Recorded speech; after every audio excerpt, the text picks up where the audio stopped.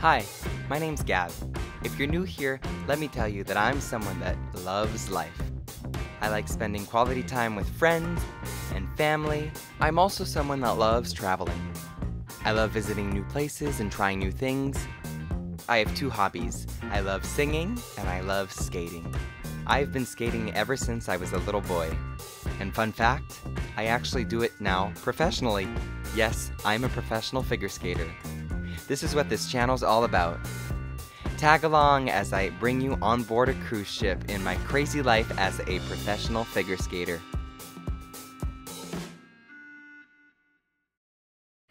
Good morning, guys. Today is June 13th, I believe, if I'm not mistaken, and we are in Germany. I have no clue what city we're in, but I know that the city's 30 minutes away, and I think it's called Rostock, Germany. I do believe some people are going to Berlin, but that's a 3-hour train ride just to get there, and another 3-hour train ride to come back. So I've decided that I won't be going to Berlin because it's just too far. We'll be back, so maybe one time when we come here, I'll go to Berlin. But I decided to pass today, and anyways, it is raining outside. So my first initial plan was to take my bike to that downtown area, the old town area of Rostock. But now that it's raining, I have to find a plan B. So I went to financial. I got a couple euros. I hope they take euros here. I hope that's the currency. But I also have American money and my credit card, so I think I should be fine. But I think I'm just going to wing it. I'm going to go outside, maybe find either a bus, a taxi, an Uber. They don't have Uber, actually. I checked that. But something to get me to that city center. All aboard is 8 o'clock tonight, so I have a lot of time. Currently, it's 9 a.m., so I had my double shot espresso, exchanged my money, took a shower, and now I'm here. So let's just go out and hope for the best. Wish me luck!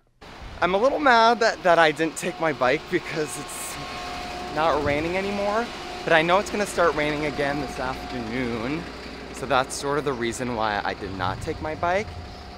I asked the guy if there was, what's the quickest way to go to Rostock. I keep pronouncing it wrong, and he said there's a train station right across the street, which I'm here now. So I think I'm gonna try to take the train, even though it's a different language and I don't even know this place. So wish me luck. Thank God that it's 8 o'clock all aboard, so then I have a lot of time to come back and get lost, you know?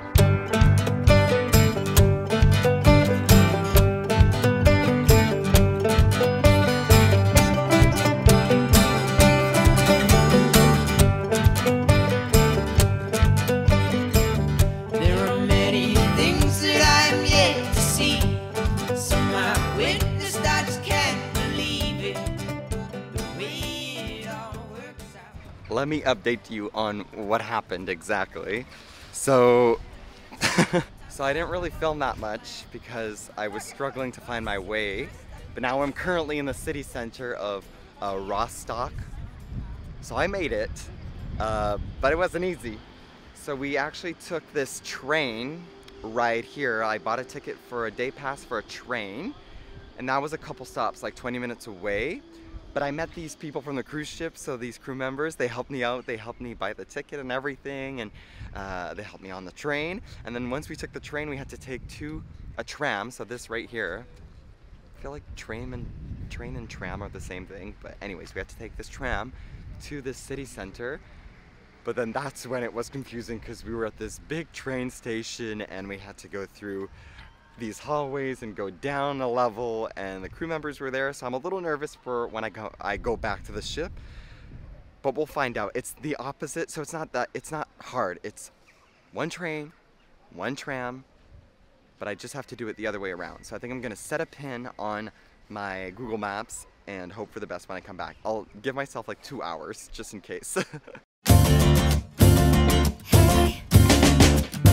Believe me, I never got invited to any parties. I just sit out from the in crowd and stay within my boundaries. That hang on my So I thought this was gonna be a small town, but it seems to be a little busier than what I expected. There's a lot of people, but I think I'm on the main street right now with all the stores. They do have a TJ Maxx right in the back. Oh, but there's a lot of cute churches. So I think I'm gonna walk around, find a cute breakfast place, have breakfast, maybe coffee and a little pastry, and then start exploring. Hey, yo, Todd.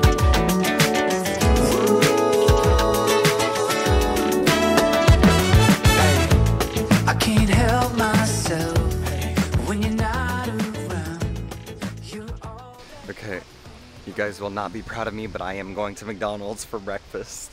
I just need a quick breakfast to start exploring, and then I'm probably gonna have lunch with Pasha and Alex. So that's why I'm like saving the good quality food for later. But I just need a quick little something to fill me up and a coffee.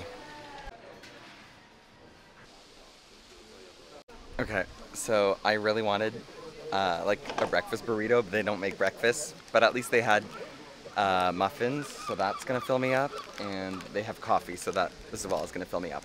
So I'm gonna have that, and then exactly start exploring because this place is so cute.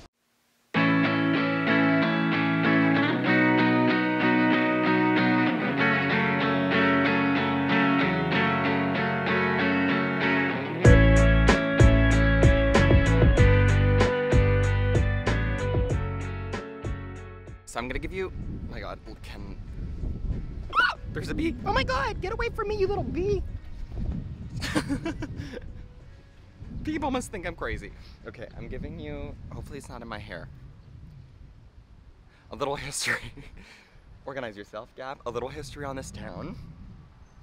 So this is Rostock, which is the largest city in the German state of Mecklenburg-Western Pomerania,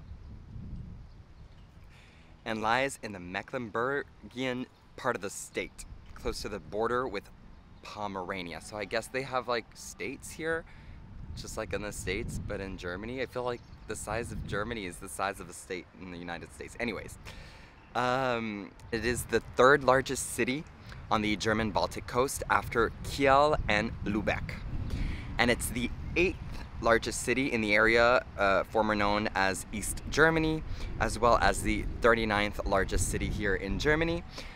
Rostock was the largest coastal and most important port city in East Germany. And now I'm just sitting next to this tower. I'm trying to look up what this tower is, but I have no clue. So I'll look it up and I'll let you guys know. Okay, so this tower right here is called the Kropplen Tor, or tower. It was built in the Gothic style around 1270, I believe, as the westernmost of the 4 large gates around Rostock city. So they used to have, I can see the wall from here, but they used to have a wall surrounding the city, and this was one of the gates. And they say at the time it was also like very large. I think there has been some pieces that have been added on throughout the years, but in like 1270 they said that it had 2 floors, and it was one of the mightiest gates out of all 22 city gates at the time. So they don't know whether it was named after the small town of Kropplen, towards which it leads, or after the patriarchan family of the same name. It's still disputed to this day, and it represents the western end of Kropplen state. That's pretty much what this tower, so it was a gate or an entrance to the city. And now there's a coffee shop in there. Or I don't know if you can walk up the tower. I don't know.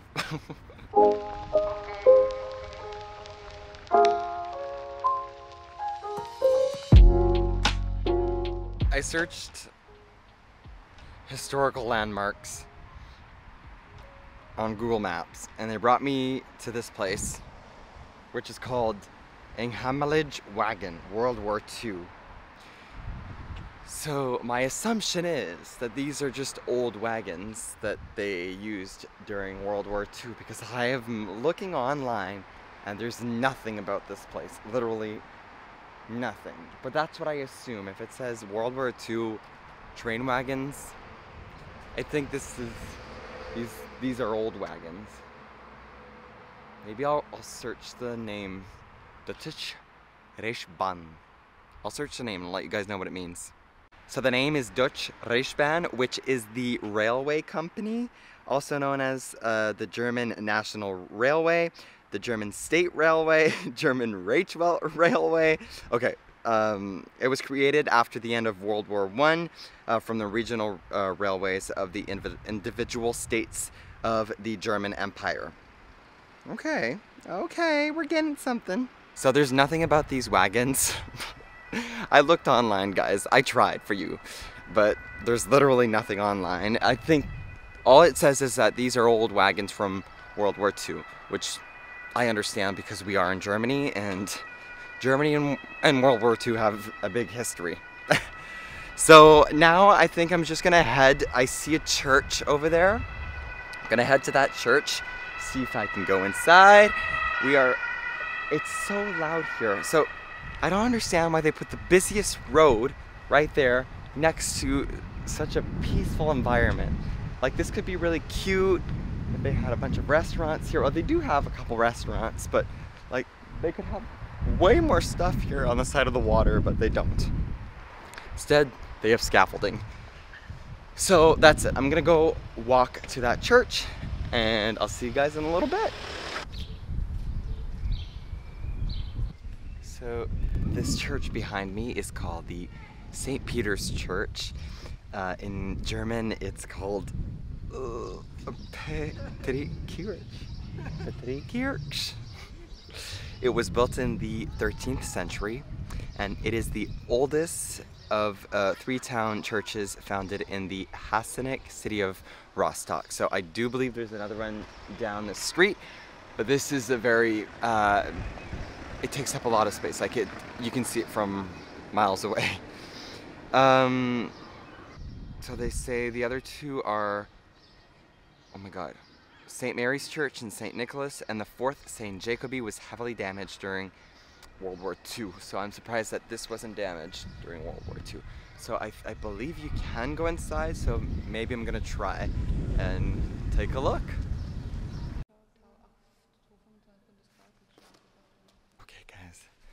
Try to be quiet, but so I just paid €5 and I can walk all the way up the tower, so I think I'm gonna do that, but the steps are really steep, so I don't know if I can hold the camera and walk it up at the same time.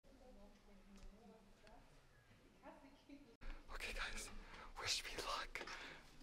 It's terrifying. Okay, we're walking up. Oh my god, what did I get myself into?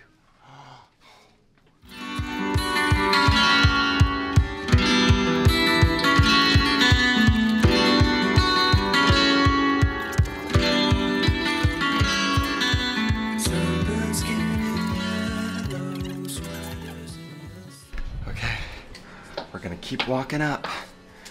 Oh man, I can't believe I'm doing this. Feels like it's lasting forever.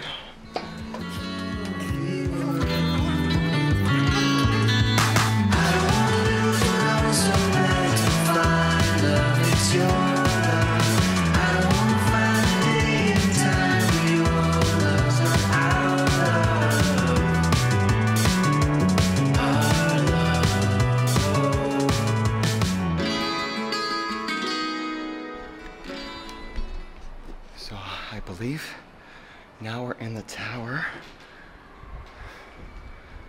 No smoking, it says. Oh wow. There's like some scaffolding, more stairs here. So we're just gonna walk up these stairs. I probably have a beautiful view. Oh, I think we're in the tower now. Yeah, this is it. We made it. Oh, wow. Guys, I have to show you the view.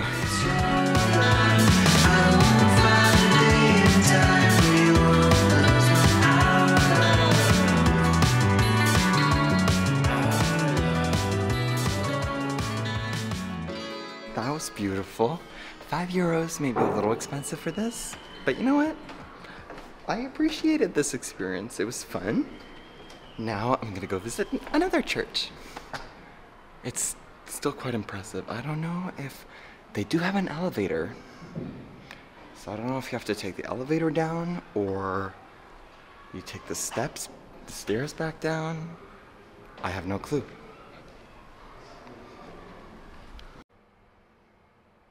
These are really steep. Okay, I think I'm gonna put the camera down to concentrate on walking down and not breaking a leg or an ankle. And I'll see you guys once I'm down. So this right here in the back again is an old stone tower that used to be part of the brick. I don't know if you can see the wall there, but there was a wall surrounding the city. So that's an old stone tower to get into the city again. And I believe, I don't know where we are. It kind of looks like the place that they left us off this morning. No, I'm wrong. I don't know. I have no clue where I am. The weather is getting worse and worse, but that's what it said on the weather channel or the weather website. Oh, this is beautiful. This morning that it was just gonna get worse throughout the day, so.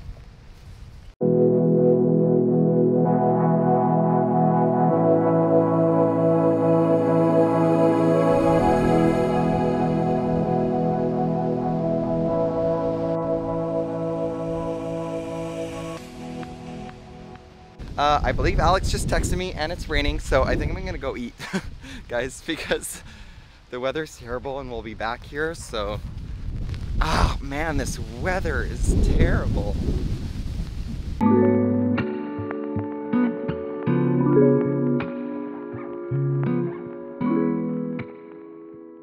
Hi. Hello, hi. I actually met up with Pasha and Alex. That's what I told them. I was like, I don't know, maybe they already ate, maybe, who knows? So I actually met up with them after walking in the rain because the weather is terrible. We're having wine, pizza, in this Italian restaurant.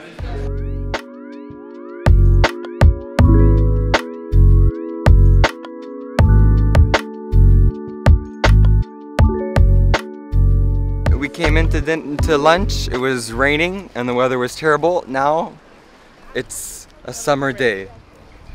I'm not a fan of this weather at all. Nope. Okay, so we found this church. We're gonna go see if we can go inside.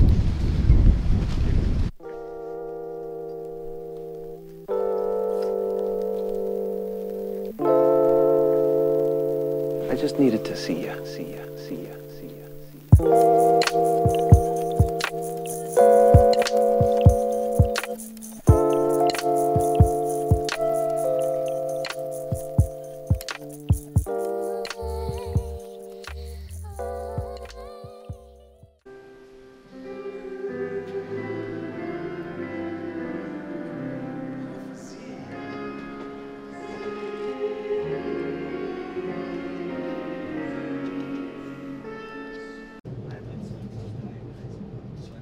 Nächste Station, Rostock, Holbeinplatz. Ausstieg in Fahrt. Okay, so we're back in Warnemünde, and this is where our ship is docked. It's really cute. Bunch of little like little boats with restaurants in them, shops. It's like a little coastal town. I do believe there's a beach at the end here, and I'm gonna go check out if we can go up that lighthouse, because I did see there was a lighthouse and I would love to go up.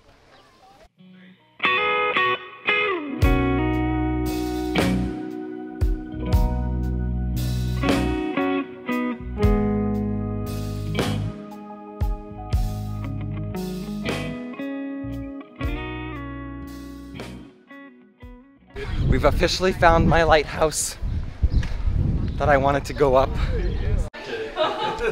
Here we go, guys. We're going up the lighthouse. Okay, this is the second time I filmed myself going up the steps in the church. Those are a little scary. Yeah. Yeah. Hi. Oh my god, I think we're halfway there. We're at 67 steps.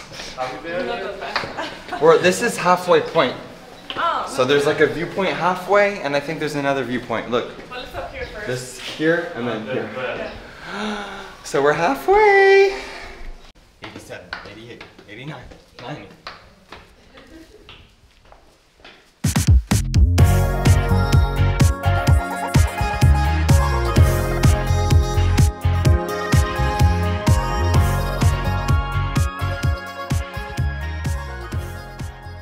We decided to take a little stroll on the beach.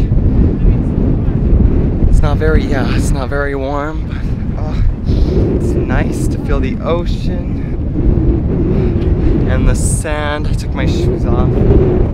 Wow, feels amazing.